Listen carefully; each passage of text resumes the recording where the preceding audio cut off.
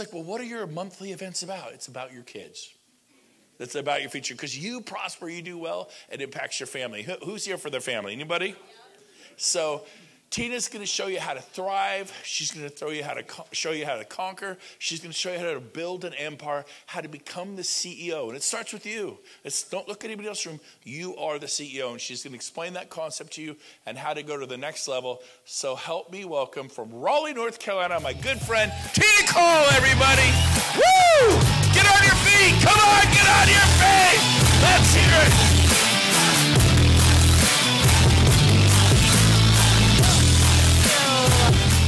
Are going to make me cry. Sit down, sit down, sit down. So it is true that Brent had to beg me to come out here because usually when he calls to say, hey, can you speak at an event, it's usually like 15 minutes. And I'm like, yeah, I could do that. And then I found out it was 2 hours. I'm like, no, I can't do that. I can't talk for 2 hours. But I have prepared some presentations today because I am a forever learner. So my favorite spot in rooms like this is literally in the back corner with a notebook, taking a lot of notes. I know I've seen Brent at events taking tons and tons of notes. So hopefully my goal today, and I wrote it down, is that you guys get 3 things out of this. Number 1, is you learn more about self-leadership. CEO to me, anytime I see those 3 little letters, it makes me cringe because people go, oh, you're the CEO, you're the CEO. For me, CEO is Chief Experiment Officer because for 24 years I've been experimenting in the business. And I've had probably more failures than many in the room, which helps me win a little bit because I've just taken the chance. And I'm willing to just look stupid, just to be on stage here today, with all of you for 2 hours. So it's not going to be perfect, but my goal is that you guys walk away with tools. So the first tool that we're going to learn about is called the Working Genius. I'm a licensed facilitator now. I geek out over this stuff for the last 2 years. It has changed my life. Hopefully it will change yours. So we're going to look into that because you can't be the CEO of your life without leading yourself first, your emotional intelligence. The second thing is the power of your circle. How many people are here with our company today? I know we're agnostic, but we've got a lot of family in the room. EXP, yay! And non-EXP. Wow, okay, we got some of you. You had enough guts to say woo. And then we're going to talk about vision, how to find your path through something that I kind of just created in my mind at 3 a.m. in the morning. I popped out of bed to help my team because usually whenever I come up with an idea, it's usually to help other people. And so we're going to talk about that. So, oh, thank you. I get a little one of these. I got a lot of things to hold. So let's move right into it.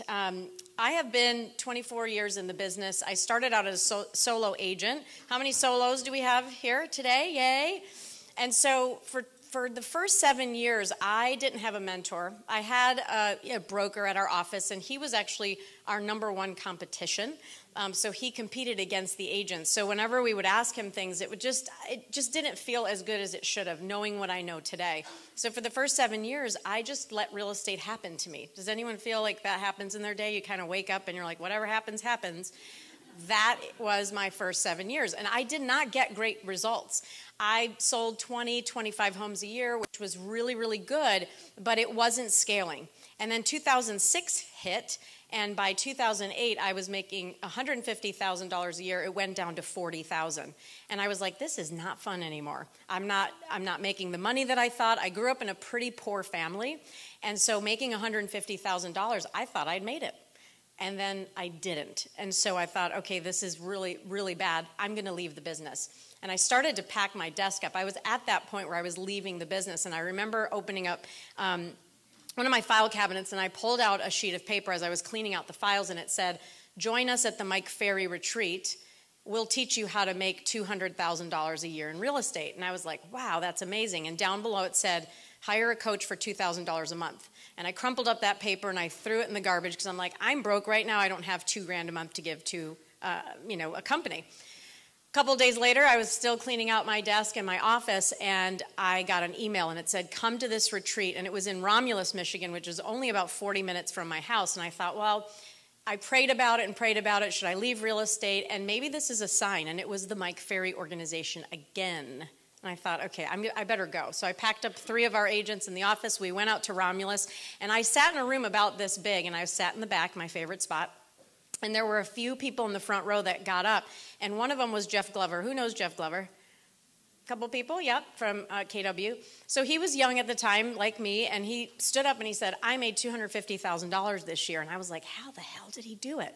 He was promoting that coaching company. And so I thought immediately, okay, if he can do it, I can do it. I need to hire a coach. So think about it. On the way home that day, I had to go home and tell my husband that I just signed up for a $1,000 a month coach, and I was going to learn how to sell real estate again, and he was pissed because we did not have a lot of money. So anyway, everything started to shift. And so what I learned was process. I learned repetition. I learned how to structure my day. And my income went from $40,000 to $150,000 that next year. And we got the guts to move out of Michigan because we were not a tree and we could do that. And we moved to a place where the wind didn't hurt our face 4 months out of the year. And so we moved down to North Carolina. That first year, I sold 35 homes, then 55 homes, and 80 homes, and 100 homes with my new plan, which was get in the office every day, talk to people, talk to a lot of people, get rejected at a high level. The richest agents in this room are going to be the people that can take rejection at a really high level, and then do it over and over and over again. And then finally, by 2015, I said, I need more leverage. I'm not doing this right. My family was like falling apart because my husband was like, you're always on the phone. Who has a spouse that says you're always on the phone? You never pay attention to the kids. You never are here. You're never present. I know I'm doing this for us. Who said that to their spouse? This is my job. I have to be on the phone.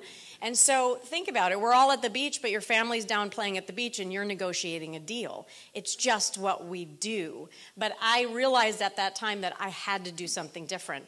And so I hired my first buyer's agent, Laura, who's still with me today 11 years later, and I gave her all the buyers and I kept the listings.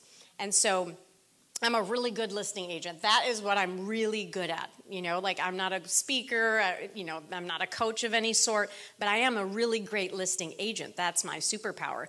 So as I started to build the team, I thought, oh my God, this is leverage. I get to watch Laura make $100,000, $150,000, $200,000. I did that for her.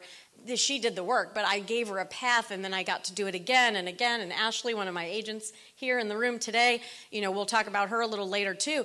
The gift of giving back your knowledge, it just gets me high. It's so exciting. So that's what I want to give to you guys today, because I have made some steps towards some solutions, and they may not be for you, but they just might. So let's get into the first one. Let's see if I can get this to work right. All right, so if you're thinking about starting a team, which some of you in this room should be thinking about that. If you're at 50, 60, 70 deals a year, you're going to need leverage eventually. And real estate's the only business that we get our license and we stay doing it solo for a really long time, like a badge of honor. And I think we can do it better, because when Brent says I sold 1,000 homes, he's lying. I didn't sell one home last year. Not one. That team did. Those humans did. We made $10 million on our team. $4.5 million went to them. We kept $1.2 million, but I'm just saying it all went to them. And so when you think about that, I didn't sell one home this year or last year or the year before. There is leverage there. There is freedom. I get to fly out here and be with you guys today, and the team is back home. Again, leverage. So these are the books I would get. The 5 Dysfunctions of a Team. Because when you start working with people, my husband always says, people ruin everything. Because think about it. All of you in this room grew up in a tribe where you learned certain things, certain beliefs, certain habits. That's your tribe. Your parents, your grandparents, whoever raised you taught you what to believe. And now we're all sitting in a room, and I'm going to show you what I believe, and then you guys get to decide, do you believe it or not? And some of you are going to go, I don't believe it. She's full of crap. And others are going to go, yeah, I believe it. I'm going to try that. We just have to learn how to function with other people. So we had a lot of dysfunction on our team. I have a different leadership team that I do today than I started with, because I hired friends and family and people that I like that were just like me. And that is not what we do. We hire people opposite of us that can bring up our weaknesses. So 5 Dysfunctions of a Team, 5 Levels of Leadership by John Maxwell. Who loves John Maxwell? Love me some John Maxwell. So he talks about that we all have that leadership ability in us, but we have to learn it. Where in real estate school did we learn leadership? interpersonal management skills, emotional, they just hand us a license and make us go sell homes. So we don't learn these things. And last but not least, the 6 types of working genius, which did change my team. My operations manager, Terry, brought this to me one day, and she said, read this book, it's going to change our organization. And I read it in one night, and it changed our organization. And what I woke up realizing is that I knew a lot about myself, but I didn't know a lot about others. And as I started to really realize what they needed in their lives, they were all in the wrong seats, they were doing the wrong jobs, and it was a big hot mess. So that got us to study it a little bit more. So why does working genius matter? It matters because everybody, regardless of their genius, craves to be seen, understood, and wanted. That's what all of you want. Right? You don't want to get rejected. You want to be loved. You want to be seen. You want to know that your opinion matters, and it does. Like, the biggest thrill that I would get is sitting in a room like this and just listening to all of your stories and hearing your feedback on this event today. Like, I would eat that up because it matters. And so when you understand your people, it creates an environment of success. So if you're leading anybody, even your household, someone's got to lead the kids. You've got to figure out, what are your kids like? Because guess what? They're not you. Like, everyone gives me credit because my son is such a nice boy and he's such a good conversationalist. I didn't do that because I know that my husband grew up in a family with 3 boys with the most perfect parents, and all 3 of them are wildly different. So why are they different? They can't take credit for the good. You can't take credit for the good if you don't take credit for the bad.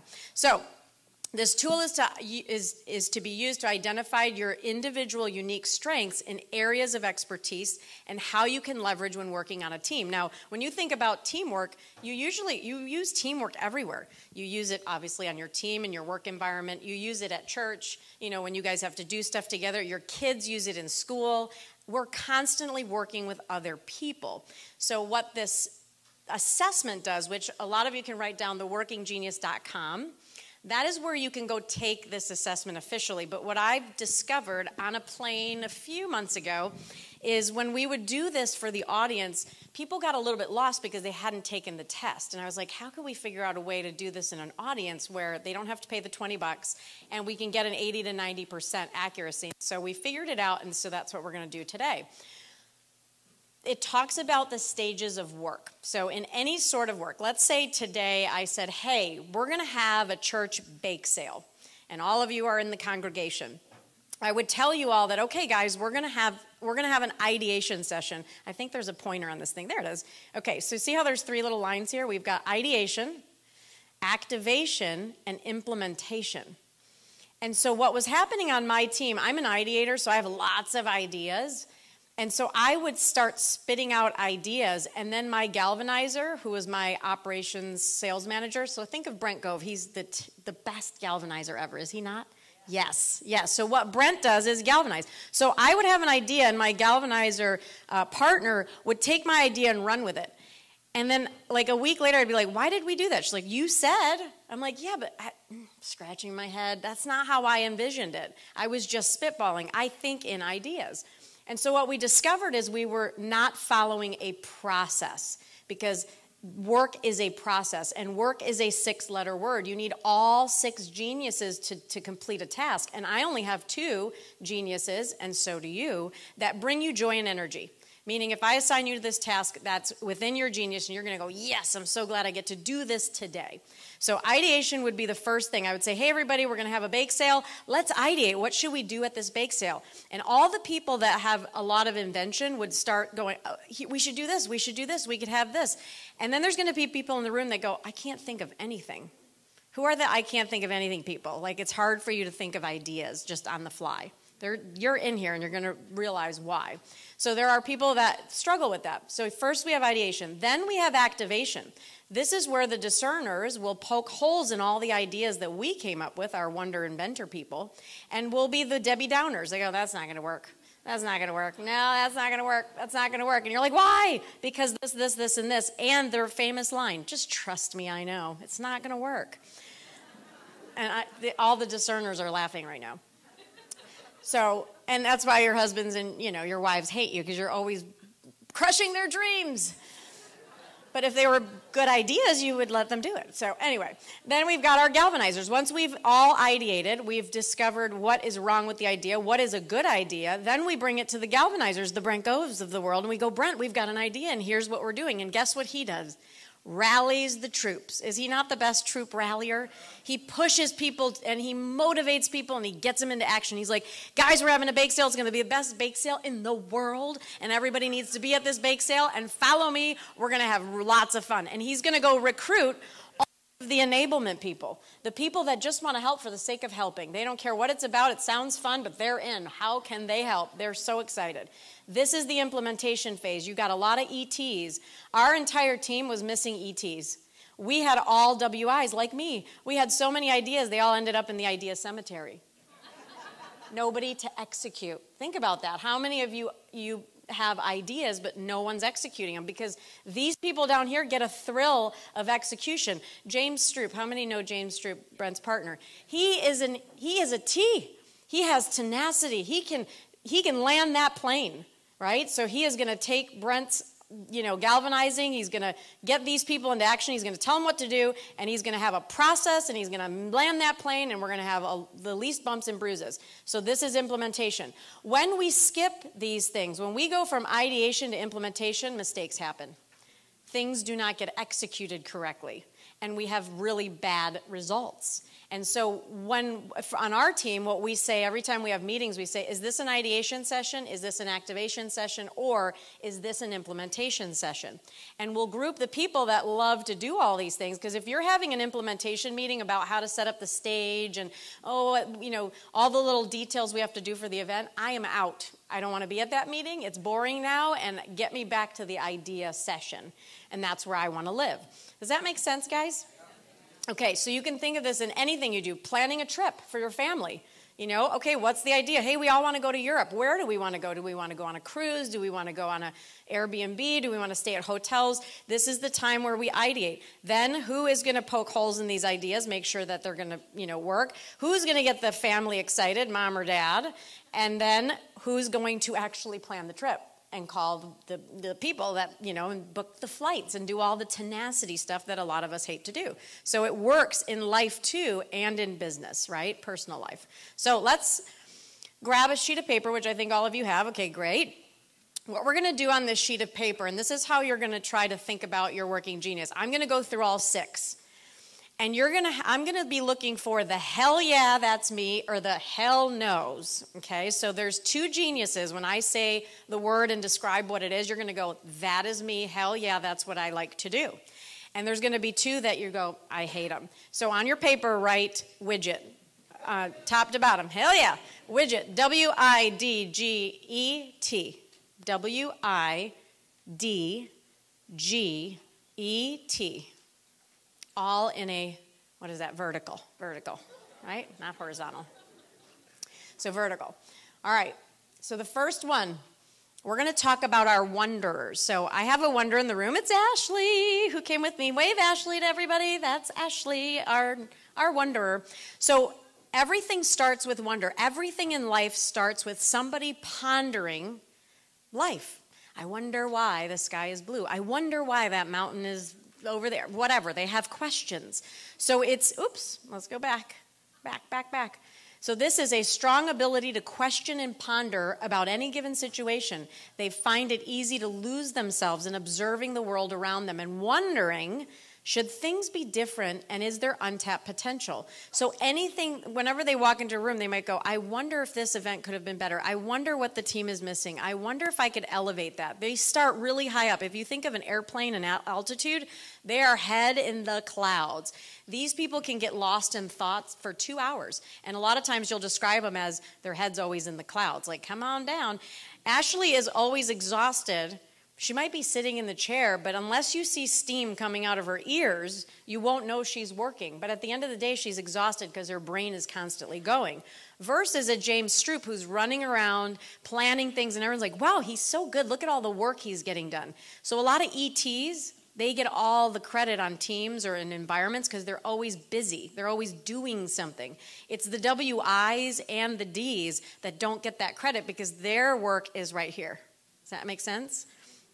So these people, with this genius tend to think and say, I just don't think this is the way it should be. I'm not sure why, but I just know we're missing something. Are we asking the right questions? They tend to ask really good questions. They want to ponder things more. There could be something we're not thinking of, and it's hard for them to make a decision because there could be a different solution. So they're really indecisive. They're genuinely curious about the other person. They ask a lot of questions, hard to land on decisions. So great roles for them is where questioning and reimagining the world is key. So they do make, like, I think Glenn Sanford, I think he's a wonderer. I do. I think he wonders and ponders, and he came up with that crazy invention 10 years ago. So what they crave is consideration. My husband is a W, and he used to come to me and be like, I wonder why, the people back in the day did this. And I'd go, who cares? And then all he wants is consideration for me to go, yeah, honey, that's interesting. I'm going to think about that more. Yeah. They're crushed by being dismissed. So when you know that your spouse is a wonderer, and you're like, I wonder what he's doing all day. Well, he's wondering too, so he's in his head. So do not crush them. Do not say who cares. Because again, going back, everyone wants to be seen. They want to be heard. They want to feel valued. So if your spouse or your child is a wonderer, we got to give them that value because there is value there. Everything starts with W. So if you're a hell yeah, circle the W. I forgot to say that. Or put a star by it because you're going to look for 2 stars and then you're going to look for 2, like cross it out and X it out because you hate doing those things. All right, invention is next. So these people love to come up with new ideas or solutions to any problem. If you say the word problem, they get off on it. They're like, what's the problem? Let me solve it. They always seem to have ideas that come out of thin air all day long, even when they're not needed. So when I think back to, see, all you inventors are laughing. When I think back to Kevin and I, we met at 15, and we've been together ever since. I'm 46. And we would be driving in the car, and he would drive down these roads, and I'm like, I wonder why he's going that way. Like, we could go this way. And I'd say, honey, we could have turned left there and got there faster. He's like, who cares? Like, why would we do that? I'm inventing as we're going. I'm inventing a better way. Nobody asked me for my opinion and why we should be going this way. So I had to learn to keep my inventions to myself. So what we tend to think is, hey, I've got an idea.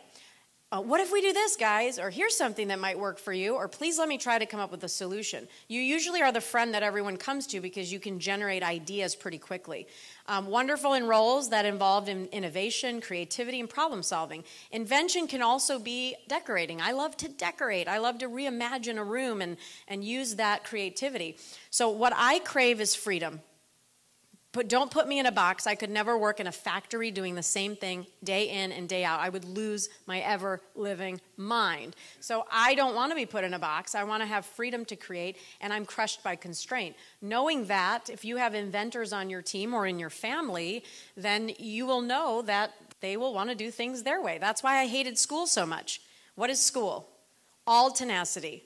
Do it this way every time, and we test everyone the same exact way, and then you all get a grade the same. It puts everyone in a box.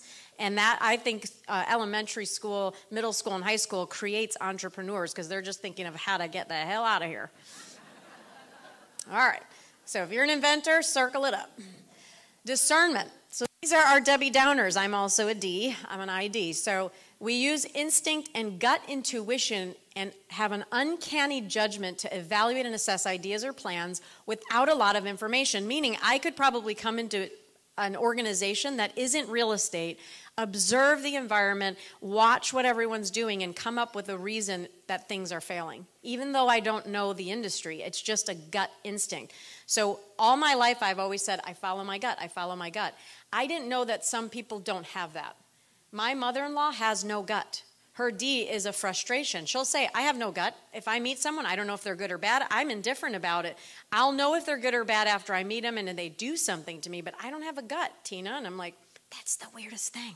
So they will say things like, oh, yeah, that's a great idea. Or, sorry, this isn't going to work. Or, I think you're onto something. Keep going, because they're following their gut. I think I know what we need to change. Trust me, I just know. That is the famous line. I say that to my husband all, just trust me, I know.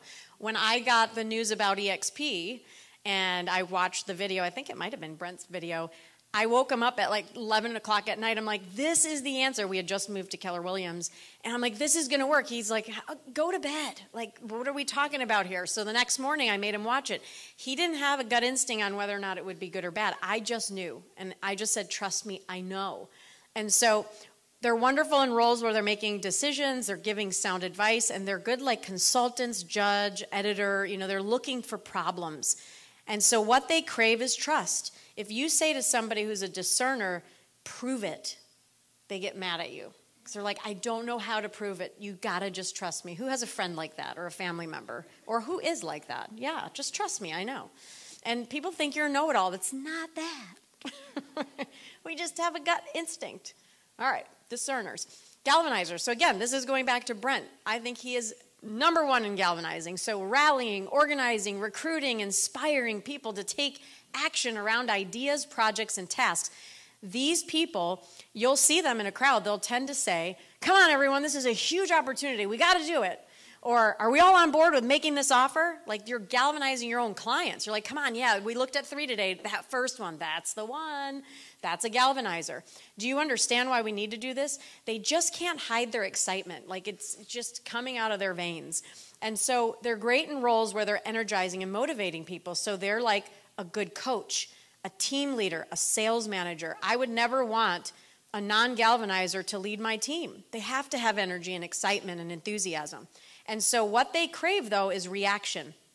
And they're crushed by apathy. So if you guys aren't getting on your feet and getting excited, Brent's going to be like, well, do they like it? I don't know. Like, what's going on? So he wants a reaction. And if he got off stage and said, how did I do? And I went, he'd probably be bummed. He wants to know you did great or you could do this better. They want to know yes or no. I mean, they're okay with feedback, but you got to give them reaction. If you're on a Zoom with some of these people and all the cameras are off, they're annoyed because they want to see your smiling faces. They want reaction. So if you're a galvanizer, put a little star there. Enablement. This sounds like a negative, like, oh, you're such an enabler. This is not what it means.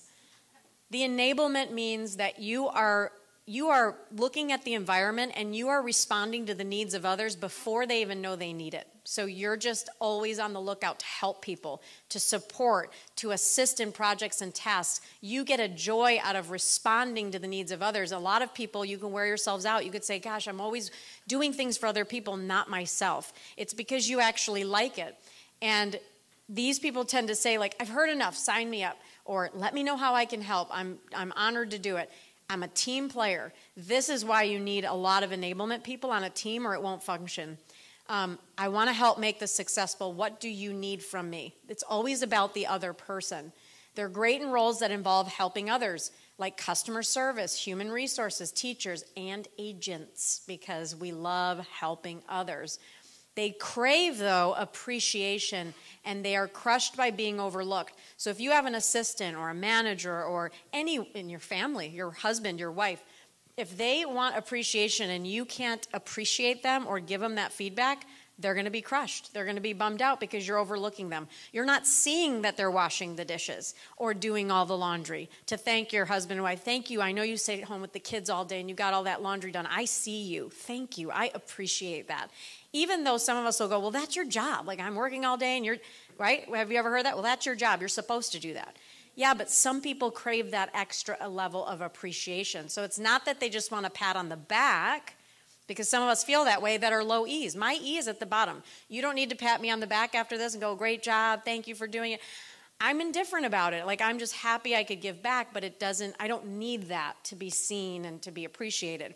I didn't know that people needed that appreciation because I don't need that. But if you have a spouse or a child or a business partner that needs that, you better know, because you better be appreciating them all the time. So,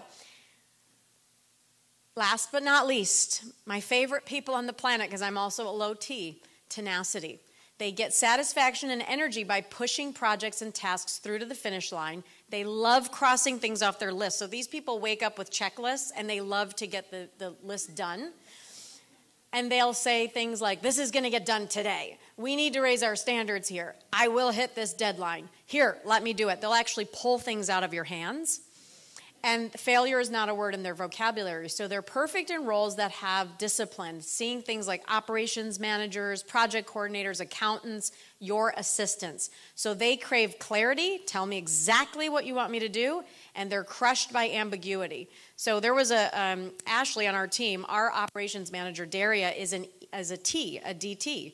And she asked Ashley to give a presentation. Ashley's like, I'm going to wing it because she's a W, right? Well, I'm going to just wing it and whatever comes to me comes. And Daria's like, no, I need to know the steps. And they kind of butted heads. And we had to stop and remind them that, hey, Daria just needs clarity and she's process driven and you're not. And W is one of Daria's frustrations. So after they talked, she's like, okay, fine. Here's what I'm going to do, Daria.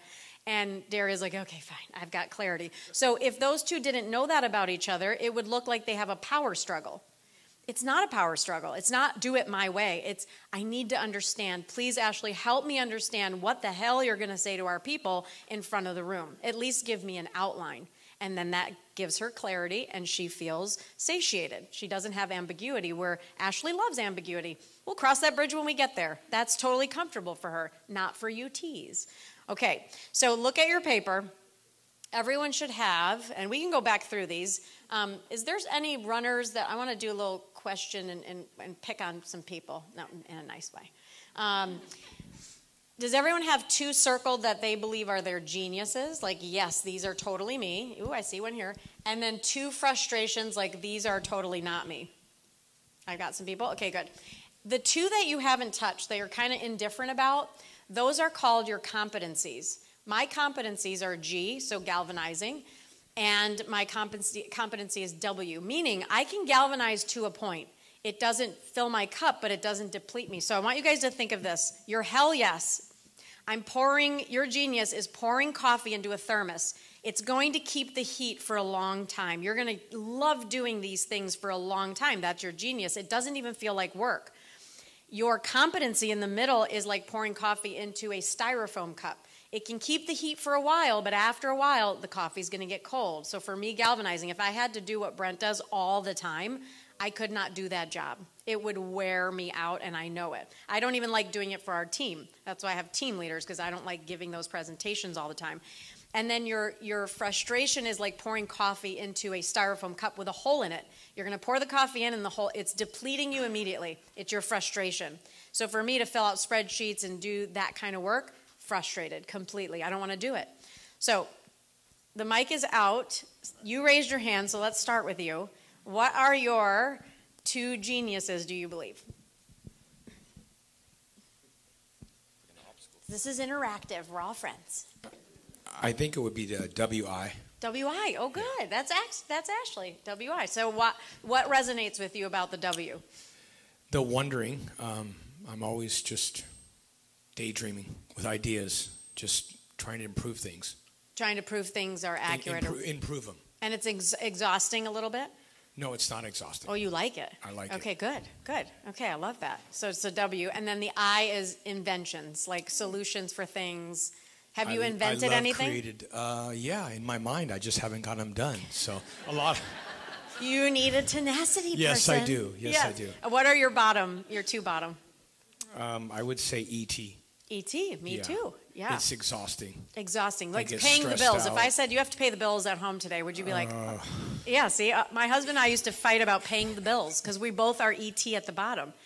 We have lawn people, we have cleaners, we have laundry people, we have a lady now that comes and pays all our bills, all tenacity work. Think about it. We thought we were just like being pompous. No, we just hate that stuff. So we just pay to get people to do it now. Yeah, it's wonderful. You really spoke to me about the what did you call it? Galvanizing? Yeah, I can do that, but just short periods of time. Short periods of time, right? Period of times, yeah. Brent, do you love galvanizing? Does it give you energy? Yes. So naturally, if we had a team, you and I would say, let's let Brent do it. And we'd ask, hey, Brent, do you want to open the meeting today? And be like, yeah. But knowing that about him, right? So you know your people. When you're the CEO of your business, you have to know people really, really well. It helps you become a better manager, better leader. I love that. Okay. And then anything in your life that you can resonate with, spouse or family, that would drive them crazy about your WIing. This is my wife next to me. I drive her crazy constantly. Sophia. Is that accurate? We should ask her. So does he constantly have ideas and spin in circles? Yes, and I'm definitely the tenacity one. Uh-huh. And yeah, that would be mine, the tenacity. Brent has me in the correct role because I handle all of his onboarding. So I like to improve it. I like to get it done. I like list. I like things to be accomplished. Yeah. And my lows would be the W and the D. See, there you go. And that's why it's so, like, you need each other. Now you guys have 4 of the 6 geniuses together as a partnership. And when you can look at that and say, where are our gaps? Because I'll show you at the end, you can do a team map, even in a family. Where are the gaps? What are we missing?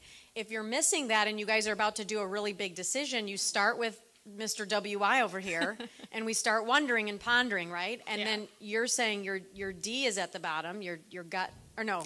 I think so. I guess I didn't really understand it, the D. The D is the discernment. You're poking holes in things, but you're following your gut. You're saying, my gut tells me this is right or wrong. Oh. And a lot of people don't have that. And you read a lot of books that says follow your gut. Sorry, not everyone has one. Maybe the WI then. WI, yeah, I love it. All right, cool. Well, good. I hope that was helpful. Who's next? Let's hear some more. I love to hear the ahas after this. There's one in the back. Good morning, Audrey with Magana Realty. My first genius, I picked wander because I like to wander. Yeah. And my second genius, I picked discernment. Discernment. Okay, Yes. WD. So the wondering, a lot of times this is a very overlooked genius because people don't know how to pinpoint it. And so, like, one of my friends who's a W, he's like, I feel like I could do a lot of things pretty well, but I can never land on one to be masterful at. Absolutely. Is that fair? Yes, that's something that I internally struggle with. Yeah. Which path am I going to pick? Which path? Because there's so many possibilities. I could do it all. That's right, right. And you can't land on a decision. So for W's, for you, what would be helpful is, and Ashley and I did this on a plane one day, and she's like, organize my life. And so we sat down and we literally made a list of everything she needed to do to execute because she can't figure out the path sometimes. But when you tell them this is the path, then they can go. So luckily, that's my middle phase, not the thermos, but not the styrofoam with That's a hole. your competency. Yes, I can make a list and Good. go with that. Your tenacity, good. I love it. I love it. And what's your frustration?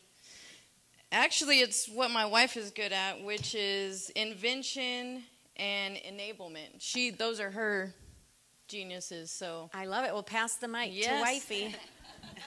Hi. Hello. So does that resonate with you? The fact that she's describing herself as a W, always in her head, pondering, spinning in circles? Yes, because when she's wondering, I start coming up with solutions. How do we get it done? And then she discerns through the possibilities, and then I galvanize and enable, and then she sees it through to the finish line. So. I love it. And when you say enablement for those in the room, what does that mean to you when we were describing that, like helping others? So I love helping people. So part of the reason I'm in real estate. So it's how am I going to get the job done? What do you need from me to make sure that we can get this done? Yeah. And then once they tell me, now I'm taking action to make sure it happens. Yeah, and think about this. I was always beating myself up because I'm like, I love helping people. Like, I love helping people, but my E's at the bottom when I actually took the real test. I love helping people solve problems because I'm an I. So when you come to me and you say, I have a problem, I'm like, ooh, yeah, I'm helping you. But I don't love, so here's the perfect example. I'm at my son's basketball game. He's in elementary school. And the game is done, yay! And we're all walking across the gym, and over there, all the parents are stacking chairs. I don't have enablement, so I don't feel guilty walking away. Bye! I gotta go. That's really a non-enabler. But you would have to stop and help because you would feel guilty, yes? Yes, we were Okay. on a walk one day, and a family dropped a baby bottle, and I said, I should help. And she said, no, just leave it. And I was like, but I want to help, So, Exactly. yes, So some of absolutely. us might think, oh, well, I love helping people. Yeah, but doing the genius that you love helping. So I love to invent and poke holes in things, and therefore I'm helpful, but on my terms, not yours. So I don't want to help with the bake sale. It sounds boring. And I can say that and move on with life, but other people would be like, oh, I just feel like I have to help. So I love that. All right, let's do another one. My name's David Palma, and I'm with EXP. Hi, David. I'm a widget. You're all 6. You are. All of us are a widget. Yeah. We'd all like to think that, but I truly do geek out on all this. I love business and I love all of it. But if I really look at it, I think I'm an IE. IE, okay. So you would stop and stack the chairs in the gym? I did last night. There you go. I love it. So I have a team and I'm always helping people. And if I think I had financial freedom, I would like to help. I get passion from that. Mm-hmm. But I complain about it the most. Okay. So I don't know. You can, well, probably because you just feel the need to have to help. And it's pulling you. And it's like, man, I never can do the things I want to do because I'm always helping others. And I think that's a frustration for E's. They just feel exhausted all the time. They're always helping others. They're always putting others first. And sometimes we have to be selfish and put ourselves first. So you got to decide where that line is. Exactly. Like, I can't help today. Sorry. Like, I take time and I move on with life. But I don't have that guilt. Mm-hmm. You just have the guilt. Mm-hmm. Because all of us are widget. We all have the ability to come up with an idea. We all have the ability to wonder and ponder at times. Remember, widget is finding your joy, your woo, my hell yes. Because if you're in a business and you're having a meeting, it's knowing your people to say, who are we going to pull into this ideation meeting right now? Where are my W, I's, and D's? They want to be in those meetings. But you ask an ET to come into an ideation meeting where no one knows what's going on and people are whiteboarding and throwing things against the wall. The ETs are like bored. They're like, call us back when you figured out what we're doing because I'm bored now. Who's a T in the room that can identify with that? Yes. She's like, tell me the plan and then call me back in when you're ready. Yeah. So I think it's just hard to leverage. I mean, I've struggled with that for over a decade now, building the team and delegating out. And it just seems to always fail. I think this would be a good step to implement. Yeah, you can, if you have everybody on your team do this test, I can come in and within an hour, we put everyone in a box and we show you where the gaps are. And it's really helpful because you can immediately see what's missing. Like our team had low ET. Actually, that brings up I'm going to show you guys this. Okay, so that's my working genius. So here is our team. So this is called a team map. This is our team today. So Kevin, my husband, and Jessica are our staff W's. You can see all the people that it frustrates. So if you go to Jenny, who's my assistant, Heather, and these two start going in circles and pondering, they're like annoyed. But we need them because Kevin will come in, and Ashley can attest to this. The energy's off. Something's missing. And I'm like, well, what is it? He's like, I don't know. Something's missing. Something's off. And so then we got to dig deeper. He's got that W thing. Over here, we've got invention. So my new hire, Jeff, who's our team leader now, has invention. And you can see this is a frustration for a lot of our staff. So they don't easily, if I went to Heather or Terry or Ildiko and said, hey, can you guys give me some ideas of what we should do for this party or whatever, they'd be like, it's hard for them. So we would not call on those people because that's their frustration. Discernment, we have a really good team of discerners. So we dissect everything on our team. And you can see only one person doesn't have discernment. And then galvanizing, we have 2. So when we ask these people to go do something or push people, they're the ones, we can sometimes call them like the pushy douchebag. So this is why. Let's say we're all at a conference room and no one's paying attention and we got to start the meeting. The G would be like, come on, everybody, close your laptops. We got to do this, right? They're pushing people to move into action. So we only have a couple of those. And then lots of enablement now and lots of tenacity. This is where our weakness was on our team, and look at how we've stacked it. Now all of a sudden the trains are leaving the station because we've got the right people helping, and then we've got the right strength moving and closing things out. Does that make sense? Mm-hmm. So it's really cool. It's a great tool. But again, in a family of 2 people, you only have 4 that are really going to bring you joy. And this is about bringing you joy. All of you, your people, your partners, what brings them joy. So let's do one more, and then we'll move on to the next. Make sure we're in time. Okay. Hello, I'm Jennifer Meek with EXP. I definitely am not a W. I'm an inventor.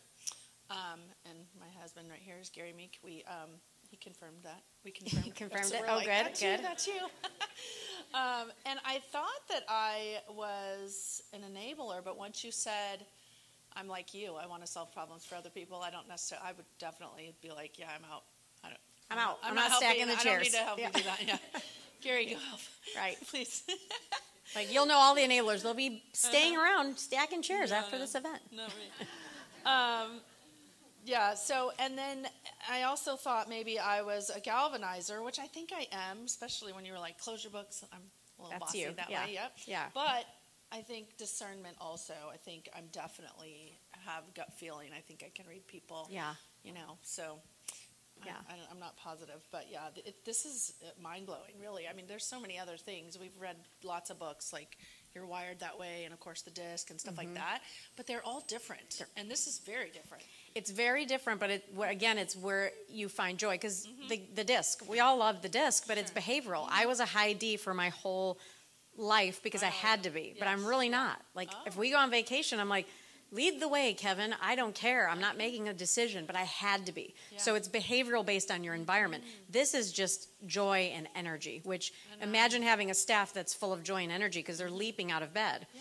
So what is your frustration, you said? Well, my frustration, I think, is that I just didn't, well, yeah, it's what brings you joy. That's really the biggest thing. And, well, I was going to say, too, there's another book that Jay Kinder, honey, what's that called? The Rocket Fuel, yeah. We do that too, yeah. Gary and Steve Hillier is our partner also, and they've been reading that and helping because it's like, everybody's like, you should be doing what I'm doing to get us all, but we all have different roles. Everybody, yes. And this, to me, is just, to help everybody be happy. I mean, that's what we want, right? Because some people can be visionary, but they're not in a visionary role. Right, so you can't have 15 visionaries on a team. That would be all the WIs. Right. Nothing would get done. Yeah. I mean, seriously. And so when you really pinpoint it down, it really starts to help.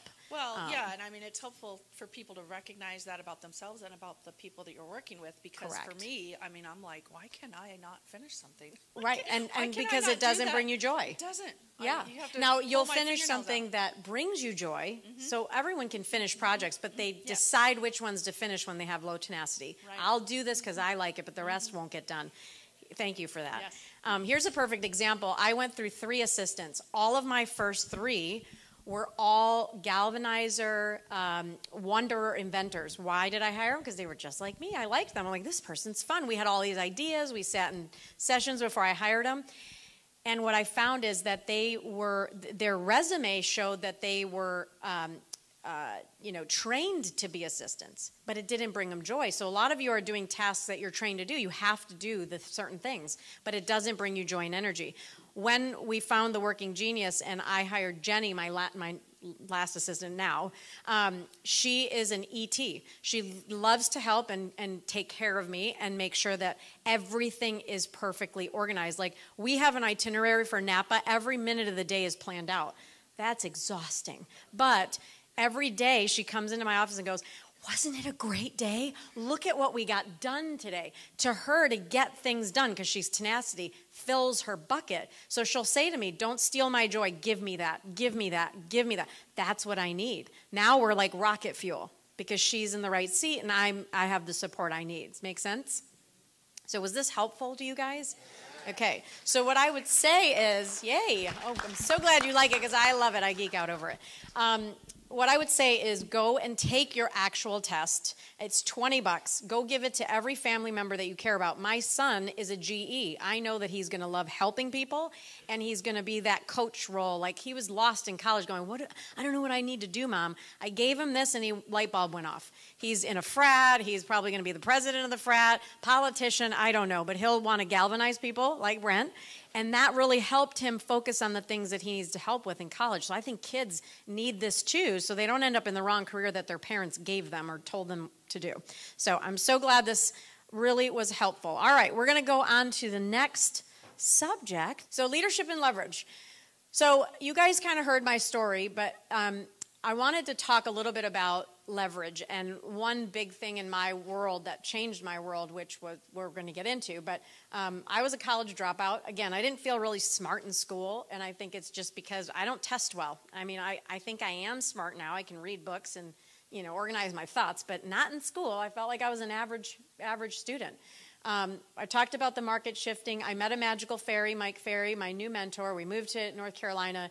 I sold all those homes, and I finally found freedom, which was really options. So my old mantra used to be, if it's to be, it's up to me. And my coach, Kathy Anderson, from the Mike Ferry organization, sent me that little card, and I still have it on my wall today. But today it looks a little different. I changed one word, and that word is we. And so my new mantra, if it's to be, it's up to we. And when you look at what you can do by leveraging yourself, by giving the gift of knowledge and giving it to many, many people when the opportunity's there, it just takes off. So when you think about a blast of the past, when it was just me, I was doing all the jobs. And some of you in this room are doing this today. You're the listing coordinator, you're the buyer closing coordinator, you're the field worker. I remember when I used to put my RE/MAX signs in the ground, and I used to jump on the damn signs to get them in the ground. Now somebody does that for us. I was the ISA, the inside sales associate, and then I was the outside sales associate. So I was doing the work of an ISA every morning for 3 hours a day. Who does that every day for 2-3 hours a day? Liars. Liars. Nobody likes to do that, but I did that. And so we have to do that to move our business forward, especially now because the market's changing. You go on your inspections, your marketing, your sales and training. You're doing all the things. So could I do it? Yeah. But was I efficient? No. A lot of balls were dropped. And so looking back, I'm certain I lost millions of dollars because I was too afraid to take the money I was earning and reinvest it back into the business. When I earned my first $1 million on paper, I netted $700,000. I should have taken $200,000 and hired my first operations manager. I should have hired leverage. I should have reinvested the money back into the business to buy back my time, to have more time to invent and to figure out solutions on how to grow the business. But I didn't, because this is how we're taught. You just do it yourself. Think about this. Any business in the world, when you open a Dairy Queen or an ice cream shop or a pizza shop, what's the first thing a business owner thinks about? Who am I going to hire? The workers, right? Who's going to work with me? They don't say, oh, I'm opening a restaurant. I'm going to be the bus girl and the bus boy, and I'm going to be the cook, and I'm going to be the owner, and I'm going to stock. No, you got to bring people in, but not in real estate. And in 24 years, for those of you that are old like me in the room, I mean, how our paperwork has gone up. Every step we do, there's 500 things you need to do in a real estate transaction, and we still try to do it all ourselves. We'll never grow. And so when you think of why, I've asked a lot of agents in the last 5 years, why do they feel like they're failing at building leverage? And this is what they say. I'm too afraid to give up my clients because they just love me. Well, I sold 1,000 homes, and trust me, I'm happy to give them away, and they're fine to go away. They think they'll give up too much money, right? So here's a perfect example. I made $7,000 a commission check when I was a solo agent, and I made $700,000 net to me. Today, my team will sell 1,000 homes. I net $2,000 per transaction. So what's 1,000 times 2,000? Exactly, right? So think about that.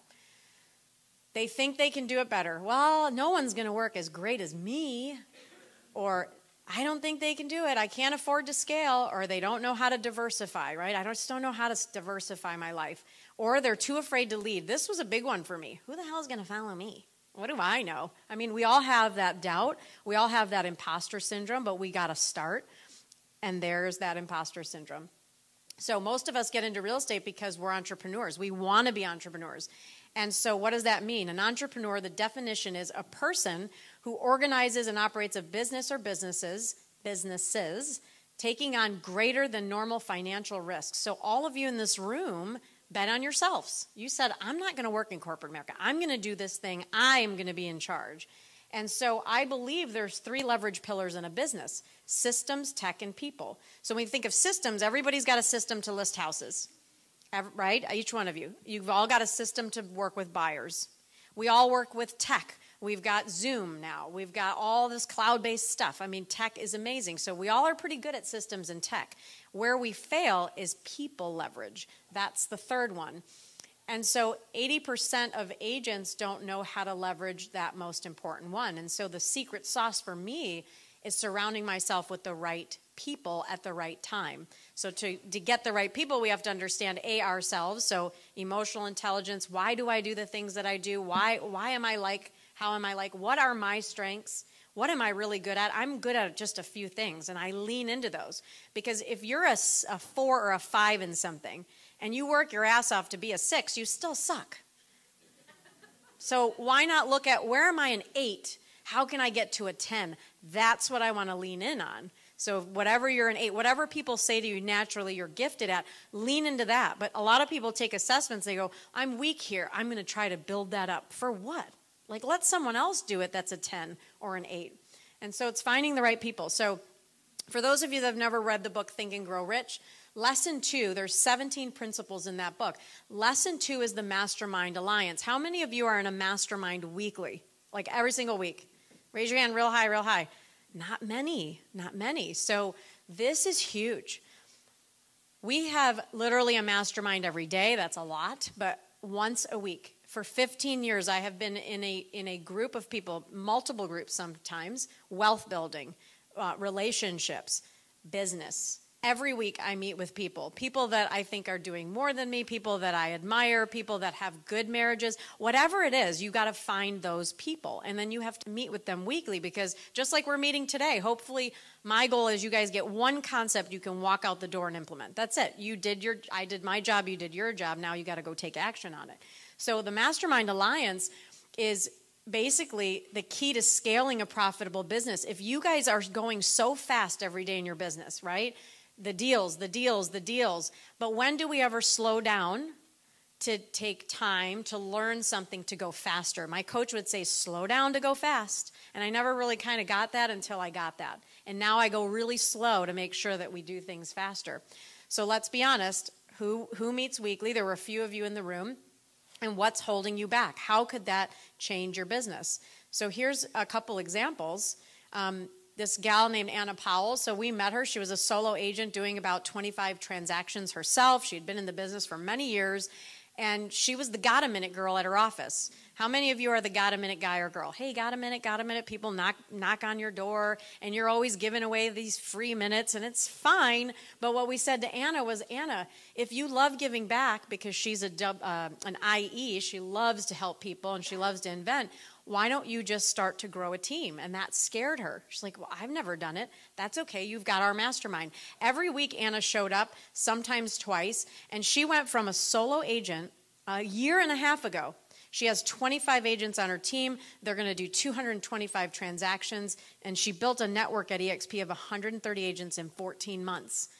It can be done, but you just need the guts to say, I'm going to do it. I'm going to try, but I'm going to show up. And this girl shows up. Ashley, who I've been talking about over there, so she's on my team. So she has a team. She went out and she recruited Anna, actually. So think about that. Agent on my team. For a lot of you, how many are on a team in this room? Yes, a lot of you. Ashley doesn't need to leave my team. We talked about it. We can do the numbers. We can do the math. She finds value to stay on the team. Why? Because we've leveraged her business. She makes a lot more per hour being on a team, giving 50-50, 60-40, 70-30 on whatever deals. But she was able to grow a team and take action. So she went and recruited, and inspired Anna to do something different. So they're in masterminds every single week on Wednesdays. She still sells 30 to 40 homes on the team, makes a couple $100,000 a year. She does coaching. She's building a social media course. It's creating different streams of income. And that's the key, is how do we scale ourselves and leverage ourselves so we can do different things? So time is money. We use it for earning money. We use time for earning money, but what's important to understand is we cannot use the money to get lost time back. So how do you guys get more money? You can stay small, stay solo, or realize that your network is your net worth. So who are you around? Who is giving you new concepts for you guys to learn and to grow? And so most millionaires have 7 or more vehicles of income. They know their net worth, and they always have a plan to grow it. So I remember the first time somebody asked me, do you know your net worth? What's your net worth? And I was like, I have no clue what that is. I didn't know. We didn't talk about money. Who had a family where they said, money doesn't grow on trees? Who said that? Yeah, all of you are laughing because we all grew up in the same family. So Nobody teaches us that concept because we are built to play small. We're built to go to school and go work for factories and, work for other people, not for ourselves. And so you want to think of how you can get into a network that makes your income grow.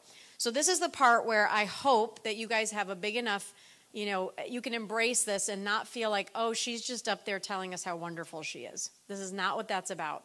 This is the fact that 5 years ago I woke up and I said, my God, the only way I know how to make money is to go sell a house and go do it at a high level. And I was exhausted. And so that was it. If I got hit by a bus or I was sick or I fell off a roof like one of my friends did and didn't have any money to go, or didn't have a back to actually go sell homes, why the hell was he on the roof? We would be screwed. So how many of you in this room, if you didn't have a home to sell, where is the passive income coming from? Where is the money coming from? So what I want you guys to look at is these 12 streams were created in 5 years because of masterminds. And so what I want you to do today is think of, how could I grow my business? How could I build one of these streams? So our team, this is a little bit older. I mean, we'll be probably closer to 2 million this year. But the net cash flow from the team, we have leveraged leadership. We were able to pay out $4.5 million to our agents to live their unreal lives. But as we started to grow the team, so does the income. And so you can build a team. There's amazing team leaders at our firm and other firms that can help. Your stocks. So for 15 years, Kevin and I did the, what was it called? Dave Ramsey. Who follows Dave Ramsey? And we took that little 10, 15% of our income, whatever maxed out, every single year we paid ourselves first. And that turned into $800,000. Now, that goes up and down. I know people look at their stocks all the time. We don't. We just let it sit there. And it's been about 7 to 8% yearly. So contributing $19,000 for 15 years has grown. So if you're in real estate and you're not paying yourselves first, the compounding does happen. And it's not sexy, but it does work. And it's kind of boring to get rich. Company stock program. Some of you work at companies with stock program. That worked for us, and we've been doing it, and that's a little bit of our retirement planning. I do think that we are in a growth spurt for our company, so you can do that. Invest in what you sell. So we purchased 10 long-term rental homes in the last 7 years. We took, 30, 40, 50,000 when we got it, selling in higher volume, and we would go and buy rental assets. So this is $800,000 in down payments.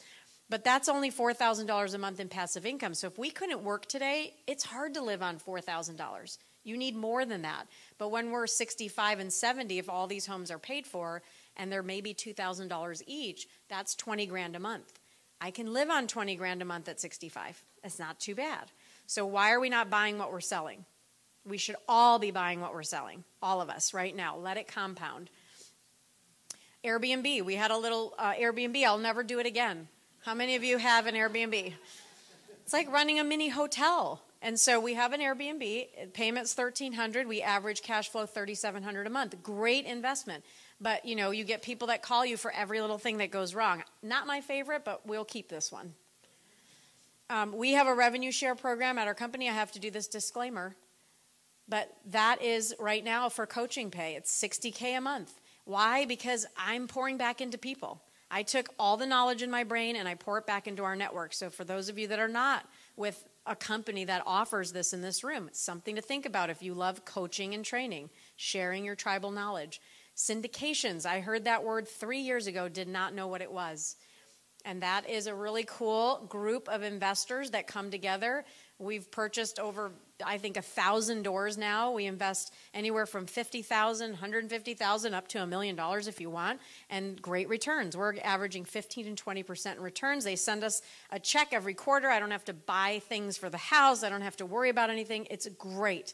And so it helped us create affordable housing. Company referral network. Last year we made 200 grand just referring people. So talk to each other in the room, get on social media and build a network. Affiliate agreements. How many of you have an affiliate agreement with a product? Yes, a few of you. I love that. Kyle Whistle taught me that. Every time he would say something in one of our masterminds, he would talk about affiliates. And when I asked him and pulled him aside, he said, well, Tina, there's things that you love and you talk about all the time on your YouTube channel or Instagram. And I said, yeah. He goes, call the companies and say, hi, do you have affiliate agreements for the people that pitch your products? And I called all the companies that I loved and they all signed me up, and I bring in $2,000 to $2,500 per month on affiliate agreements. I mean, every time I say the word RedX on YouTube, somebody signs up for RedX, I get a little check in the mail. So think about how you guys love the products that you work with, and who could you talk to do that. Title company for those team leaders in the room. If you're doing 100 units or more, you could open up a title company, which we did, which brings in another passive income stream. One-on-one coaching. I tried this with 5 agents. I did not love it, because when I invented for them and told them what to do, and then they didn't do it week after week, I had to galvanize them. And what does that do for me? Exhausting. So I stopped that, but that was $3,000 a month they were paying me. That's another $15,000. Guys, to make $3,000 a month in passive income, you need $1 million in the bank at a 4% return. It's hard to make passive income. Really, really hard. But there are ways to do it. We did a little 90-day relaunch, a little 30-page PDF. We took everything in my brain, put it down on paper. We sold it on ads on Facebook, $97. That makes $20,000 a month. All of you in this room are really smart, and you all have really cool systems, especially you T's. If you T's take your checklists and you start promoting those out to the realtor community, guess what you're going to make? Money! Lots of money. So you guys have a lot of things that you could give that will turn into money. So there's 12 streams of income and counting. So turn to your neighbor and say, what other streams could we add? Turn to your neighbor. What other streams could you guys add? Think about that. Yeah. You could build your YouTube channel. You could have a stand store. You could sell coaching products. So what's next for you guys? Yeah. So the last thing that we're going to go through today is something I call, find your calling. It's a play on words because my last name is Caul. But it's from process to purpose. And I think that, when we think about our life vision, I have to tell you guys a story. When I was 15, so I came from an immigrant family. My dad speaks Greek, my mother's Italian, and they have heavy accents. And my dad, came to this country when he was 27. And he met a guy named Joe, and he worked at a restaurant. My dad was a cook his whole life and owned a couple of restaurants. He failed at every business he started, except when he turned 70, and he opened up a little night light business in Florida. And he sold night lights on a pier, and he made $100,000 a year as a 70-year-old. It took him that long, but he had lots of failed businesses, even raising quail. My mother thought he was a moron. They're divorced.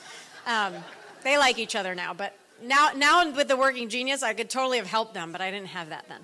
So anyway, my dad met Joe at a restaurant, and he wanted to find a wife. And so Joe said, hey, I hit the mother lode in Detroit. I met a family with 7 daughters. I married one, Rose. So he took my dad over to my grandmother's house, and literally my grandmother lined up the daughters, and my dad picked my Aunt Frances. They went out on a date. He didn't like her, and he returned her. It's a true story. And then he was like, I like that one. And so then he took my mother, Domenica, and they went out on a couple dates, and then they got married. And he could hardly speak really good English. I'm like, Mom, why did you marry him? She's like, well, that's just what you do back then. And I wanted to get out of the house because your grandma used to throw shoes at us when we didn't clean our room. So lots of dysfunction. Anyway, they got married, and they never got along. They always fought about money, and my dad was a dreamer. My dad is I think he's an IG, so double disruptive. Lots of ideas, and he'd go right into action. And my mom is a discerner, tenacity. This is a dumb idea. This is stupid. Why don't you believing in my dreams? That was my childhood. So they finally broke up. But he came into my room when I was 15 years old, and he sat on my bed, and he's like, Martina, sit down. That's my real name, Martina. But I went to school with Jennies and Susies, and I wanted to be, well-liked and accepted, so I just changed it to Tina. Anyway, he sat down, and he said, Martina, I want you to hear me. I want you to be successful in life, and I have an idea. And I said, oh, okay. He said, I want you to marry Tommy Vassilos. Tommy comes from a rich Greek family. They have homes in Greece, and you can have babies and be Tommy's wife, and you will be taken care of, and you don't have to be, frustrated like your mom and I basically about money. And he was doing what any loving father would do. He was trying to protect me, put me in a household where I could be the queen of my castle. I don't know. I don't cook and I don't clean. So that was like, I knew in my gut with my discernment sitting on that bed when I was 15, all I kept saying was, hell no, sound the alarms. Like alarms are going off. Because Tommy was my boss. He was 25 or 6 at the time. I'm 15. So number one, that's creepy, but that's Greek men for you. Get them young. It's really creepy. But I knew in that moment, at 15 years old, I set a vision. And my vision was I will never marry a foreigner. Because all I knew was Italian Greek men in my life. And all that they wanted their wives to do was cook and clean and bear children. And so that was not in my vision. So I'm like, I'm going to marry an Americanized man from a really awesome, apple pie family. And what did I find? A year later, I met Kevin Caul. And so I got to find my life partner really young, and he is like the best man I could have ever ordered on the planet. And so thinking about that, I was like, I set the vision. I didn't know I was doing it, but I did it.